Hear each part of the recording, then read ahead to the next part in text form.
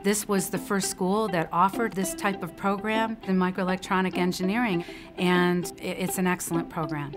I'm Lisa Minwell. I graduated in 1987 from Microelectronic Engineering. We were able to take what we were learning in the classroom and apply it in the lab. You've got not just the theory, but also the application. We learned all the different aspects to semiconductors in our particular field. And to be able to participate in technology and technology development like that, it is very, very exciting. And not many schools have it. I started in research and development at Motorola, and the people I was working with were PhDs. And I had absolutely no problem working alongside of them and making contributions, so I felt very prepared.